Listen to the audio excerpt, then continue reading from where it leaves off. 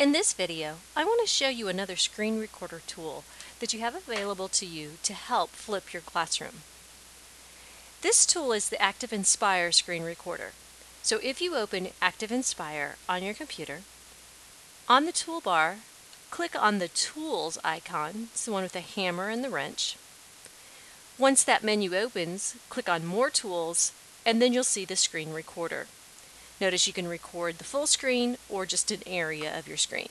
I'm going to click on full screen. As soon as you click on full screen, it will give you this little recording menu.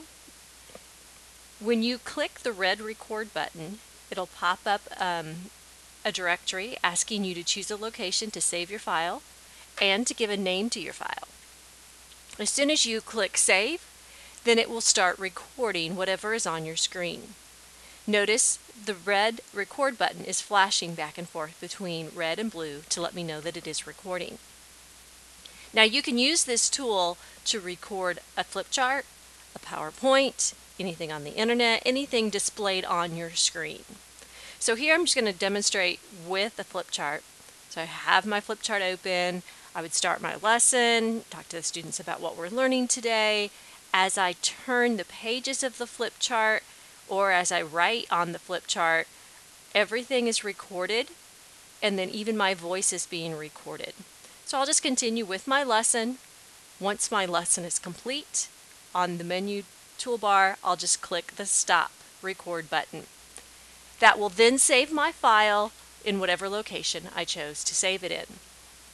Now the next thing you would want to do is actually take that video and post it somewhere that your students can see it.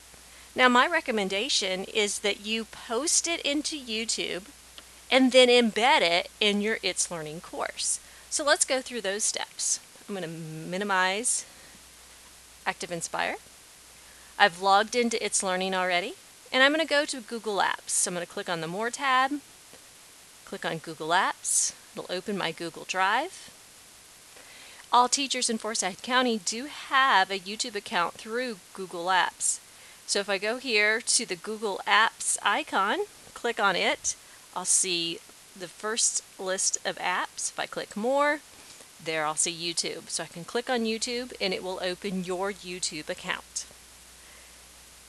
To upload your video, all you need to do is click the upload button in the upper right hand corner. Once the upload screen opens, just click where it says select files to upload. Your directory should open. Navigate to where you saved your video file. Choose the file, click open, and it will begin uploading your file. As it's uploading and processing, go ahead and give your file a name, give it a description so that anyone will know exactly what that video is for.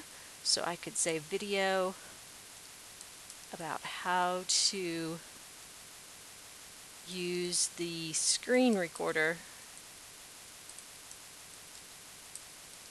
in ActivInspire. I could tag this with some keywords.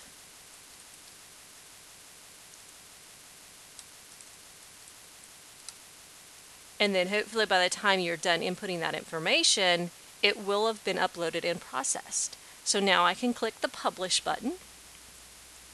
Once the video has been published, you will see the URL of where that video resides in YouTube. But to put it in It's Learning, I recommend you click on the Embed tab. There's the code we're going to need, but remember, I always encourage you to click Show More and scroll down and uncheck that box that says Show Suggested Videos. You don't want those suggested videos, so uncheck that. Now go back up here, highlight the code, right-click, copy the code. Now I'm ready to go back to my It's Learning course. So I'm going to click on It's Learning. I'm going to go to one of my courses.